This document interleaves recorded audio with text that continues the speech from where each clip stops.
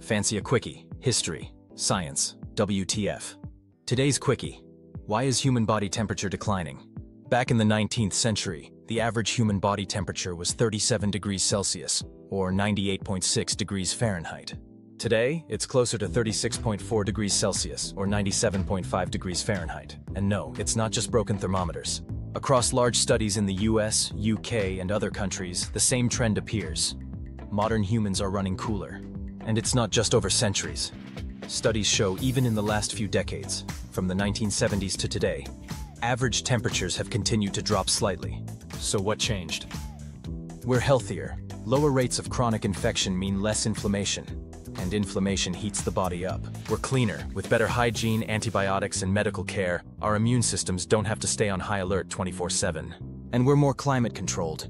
Heated homes, air conditioning, better clothing, all reduce the work our bodies have to do to stay warm.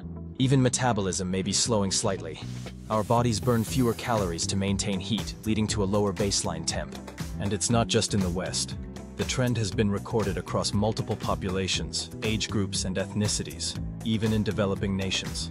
So what does this mean? Well, it might actually be a good thing. Lower body temperatures are linked to slower metabolism, reduced cellular damage, and even longer lifespans in animal studies. But it could also make fevers harder to detect, or be mistaken for a thyroid issue. Still, the big picture? Our bodies are adapting to a safer, comfier, less infectious world. Dr. Quickie's final thought.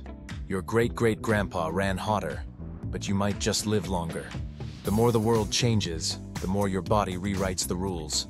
Stay chill, stay curious. Dr. Quickie out. Subscribe for more face-melting quickies. Fancy another one?